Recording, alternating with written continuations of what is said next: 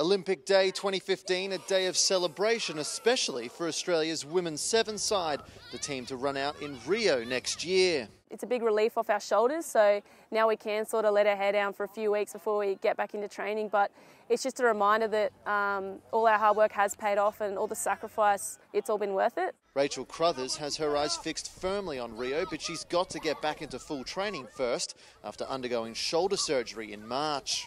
3 months has already gone by and I'm feeling stronger every week. You can feel the difference, so halfway there and then hopefully back into it in 3 months' time. The time off has given the 21-year-old a burning desire to fulfil her Olympic dream. Wearing the green and gold in Rio would be, an incredible honour, just to say the least.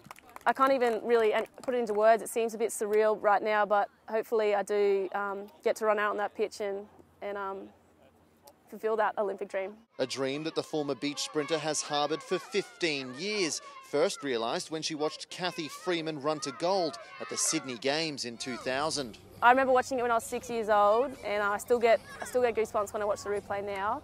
The amount of pressure that she would have had on her shoulders, and I think my favourite part about that moment is that she became an icon for national unity, and she brought us all together.